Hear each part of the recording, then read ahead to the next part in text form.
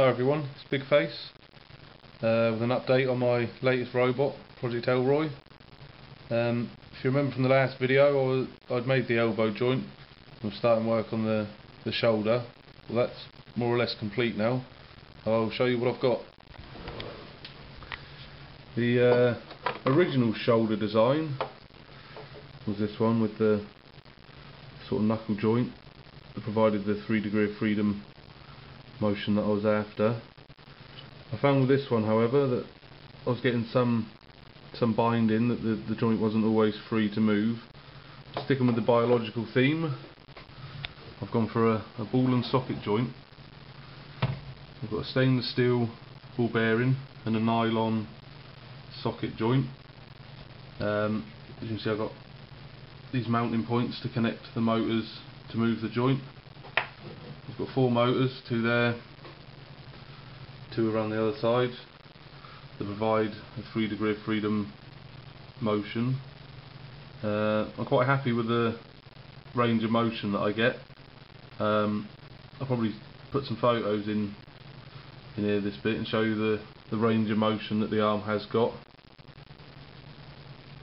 And there it is.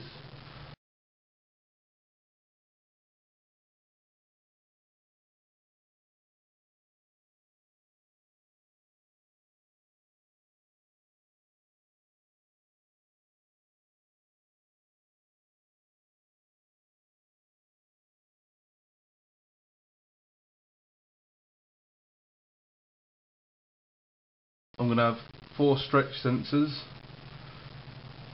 up on the shoulder joint to monitor the position that it's in. I'm hoping that 4 will give me enough